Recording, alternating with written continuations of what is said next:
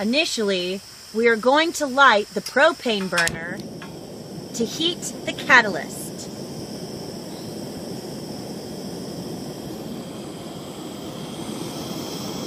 After a few minutes, the catalyst is hot, so we're going to turn off the propane in order to get rid of the flame. Next, we're going to turn the propane back on, and you will note that even though there is no flame, the propane is now burning catalytically within the catalytic combustor. It is oxidizing inside the unit, creating an exothermic reaction.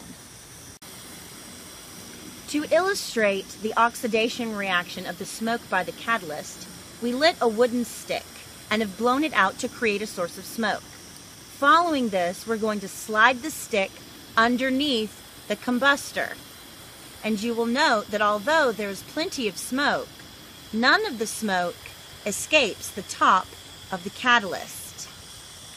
It is being burned catalytically just as the propane is within the catalyst.